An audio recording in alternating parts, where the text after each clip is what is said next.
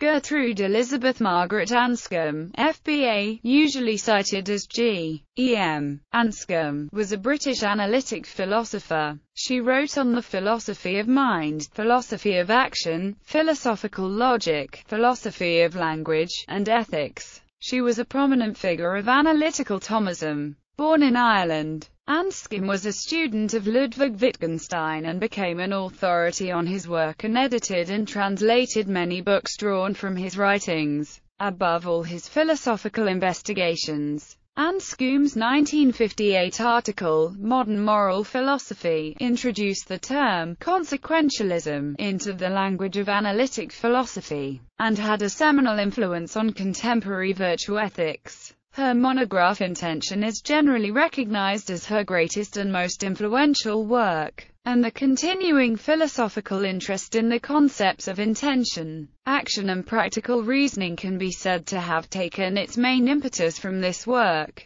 Life. G.M. Anscombe was born to Gertrude Elizabeth Anscombe and Alan Wells Anscombe on 18 March 1919, in Limerick, Ireland, where her father had been posted as an officer in the Royal Welsh Fusiliers during the Irish War of Independence. She graduated from Sydenham High School in 1937, and went on to read Mods and Greats at St Hugh's College, Oxford, graduating with a first in 1941. During her first undergraduate year she converted to Roman Catholicism, and remained a lifelong devout Catholic. She garnered controversy when she publicly opposed Britain's entry into World War II, although her father had been a soldier, and one of her brothers was to serve during the war. In 1941 she married Peter Geach, like her a Roman Catholic convert, a student of Wittgenstein, and a distinguished British academic philosopher.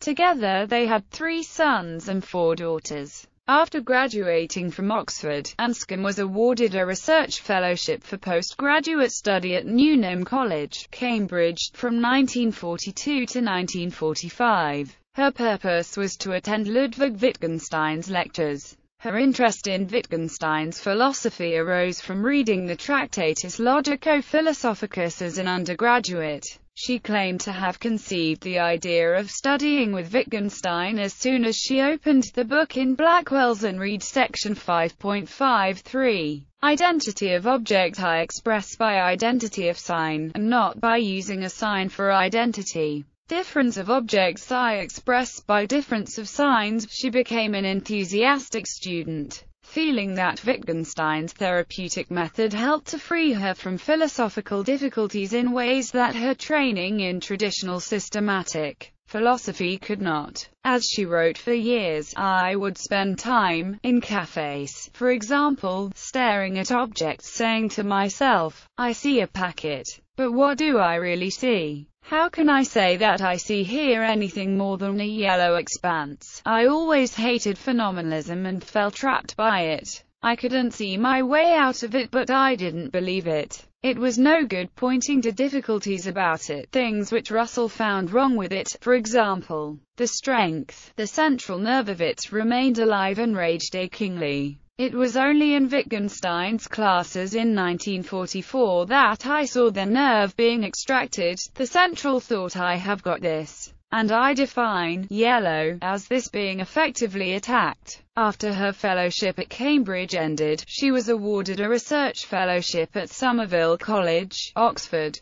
But during the academic year of 1946-47, she continued to travel to Cambridge once a week, together with her fellow student Wasfi Ahmad Hijab, to attend tutorials with Wittgenstein on the philosophy of religion. She became one of Wittgenstein's favorite students and one of his closest friends. Wittgenstein affectionately referred to her by the pet name, Old Man, an exception to his general dislike of academic women. His confidence in Anscombe's understanding of his perspective is shown by his choice of her as translator of his philosophical investigations before she had learned German, for which purpose he arranged a stay in Vienna. Anscombe visited Wittgenstein many times after he left Cambridge in 1947, and travelled to Cambridge in April 1951 to visit him on his deathbed. Wittgenstein named her, along with Rush Rhys and Georg Henrik von Wright, as his literary executor, and after his death in 1951 she was responsible for editing, translating, and publishing many of Wittgenstein's manuscripts and notebooks. She scandalized liberal colleagues with articles defending the Roman Catholic Church's opposition to contraception in the 1960s and early 1970s.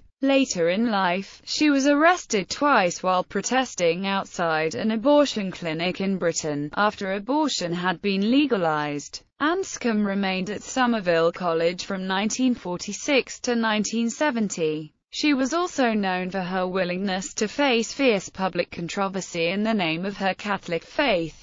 In 1956, while a research fellow at Oxford University, she protested against Oxford's decision to grant an honorary degree to Harry S. Truman, whom she denounced as a mass murderer for his use of atomic bombs at Hiroshima and Nagasaki. Anscombe was elected Professor of Philosophy at Cambridge University in 1970, where she served until her retirement in 1986. She was elected a foreign honorary member of the American Academy of Arts and Sciences in 1979. In her later years, Anscombe suffered from heart disease, and was nearly killed in a car crash in 1996. She spent her last years in the care of her family in Cambridge. She died, aged 81, with her husband and 4 of their 7 children at her bedside, on the 5th of January 2001. She had not said where she was to be buried, and the family chose what is now the Ascension Parish burial ground, as it was the nearest one to their home. There was some difficulty in getting a full-size plot, where she could be buried without being cremated first. This was not possible in the new part of the cemetery, so the site finally obtained, after negotiation with Ely diocesan authorities, was that of an old grave, corner to corner with the plot where Wittgenstein had been buried half a century before. Debate with C.S. Lewis. As a young philosophy don, Anscombe acquired a reputation as a formidable debater. In 1948, she presented a paper at her meeting of Oxford's Socratic Club in which she disputed C.S. Lewis's argument that naturalism was self-refuting. Some associates of Lewis, primarily George Sayer and Derek Brewer, have remarked that Lewis lost the subsequent debate on her paper, and that this loss was so humiliating that he abandoned theological argument and turned entirely to devotional writing and children's literature. Anscombe's impression of the effect upon Lewis is somewhat different. The fact that Lewis rewrote that chapter, and rewrote it so that it now has those qualities to meet Anscombe's objections, shows his honesty and seriousness. The meeting of the Socratic Club at which I read my paper has been described by several of his friends as a horrible and shocking experience which upset him very much. Neither Drive, Havard nor Professor Jack Bennett remembered any such feelings on Lewis's part. My own recollection is that it was an occasion of sober discussion of certain quite definite criticisms, which Lewis's rethinking and rewriting showed he thought was accurate. I am inclined to construe the odd accounts of the matter by some of his friends, who seem not to have been interested in the actual arguments or the subject matter, as an interesting example of the phenomenon called projection. As a result of the debate, Lewis substantially rewrote Chapter 3 of Miracles for the 1960 paperback edition. Work on Wittgenstein. Some of Anscombe's most frequently cited works are translations, editions, and expositions of the work of her teacher Ludwig Wittgenstein. She wrote an introduction to Wittgenstein's 1921 book, the Tractatus Logico-Philosophicus, which brought to the fore the importance of Gottlob Frege for Wittgenstein's thought and, partly on that basis, attacked positivist interpretations of the work. She co-edited his posthumous second book, Philosophische Untersuchungen, Philosophical Investigations, with Rush Rhys. Her English translation of the book appeared simultaneously and remains standard. She also edited or co-edited several volumes of selections from his notebooks, translating some of them. For example, the Remarks on the Foundations of Mathematics, In 1978, Anscombe was awarded the Austrian Cross of Honor for Science and Art, first class, for her work on Wittgenstein. Intention. Her most important work is the monograph Intention. 3 volumes of collected papers were published in 1981. From Parmenides to Wittgenstein, Metaphysics and the Philosophy of Mind, and Ethics, Religion and Politics. Another collection, Human Life, Action and Ethics, appeared posthumously in 2005. The aim of Intention was to make plain the character of human action and will. Anscombe approaches the matter through the concept of intention, which, as she notes, has 3 modes of appearance in our language. She suggests that a true account must somehow connect these 3 uses of the concept, though later students of intention have sometimes denied this, and disputed some of the things she presupposes under the first and third headings. It is clear, though, that it is the second that is crucial to her main purpose, which is to comprehend the way in which human thought and understanding and conceptualization relate to the events in a man's history, or the goings-on to which he is subject, rather than attempt to define intentions in abstraction from actions, thus taking the third heading first. Anscombe begins with the concept of an intentional action. This soon connected with the second heading. She says that what is up with a human being is an intentional action if the question, why, taken in a certain sense, has application. An agent can answer the why question by giving a reason or purpose for her action. To do why, or because I want to do why, would be typical answers to this sort of why, though they are not the only ones. They are crucial to the constitution of the phenomenon as a typical phenomenon of human life. The agent's answer helps supply the descriptions under which the action is intentional. Anscombe was the first to clearly spell out that actions are intentional under some descriptions and not others. In her famous example, a man's action may be intentional under the description, pumping water, but not under other descriptions such as, contracting these muscles, tapping out this rhythm, and so on. This approach to action influenced Donald Davidson's theory. Despite the fact that Davidson went on to argue for a causal theory of action that Anscombe never accepted as well as Anscombe, intention is also the classic source for the idea that there is a difference in direction of fit between cognitive states like beliefs and conative states like desire. Cognitive states describe the world and are causally derived from the facts or objects they depict. Conative states do not describe the world, but aim to bring something about in the world. Anscombe used the example of a shopping list to illustrate the difference. Par. 32. The list can be a straightforward observational report of what is actually bought, or it can function as a conative state such as a command or desire, dictating what the agent should buy. If the agent fails to buy what is listed, we do not say that the list isn't true or incorrect, we say that the mistake is in the action, not the belief. According to Anscombe, this difference in direction of fit is a major difference between speculative knowledge and practical knowledge. Whereas speculative knowledge is derived from the objects known, practical knowledge is, in a phrase Anscombe lifts from Aquinas, the cause of what it understands. Ethics. Anscombe made great contributions to ethics as well as metaphysics. She is credited with having coined the term consequentialism. In her 1958 essay, Modern Moral Philosophy, Anscombe wrote, "The denial of any distinction between foreseen and intended consequences, as far as responsibility is concerned, was not made by Sidgwick in developing any one method of ethics. He made this important move on behalf of everybody and just on its own account, and I think it plausible to suggest that this move on the part of Sidgwick explains the difference between old-fashioned utilitarianism and the consequentialism, as I name it, which marks him and every English academic moral philosopher since him. Modern moral philosophy is credited with reviving interest in and study of virtue ethics in Western academic philosophy.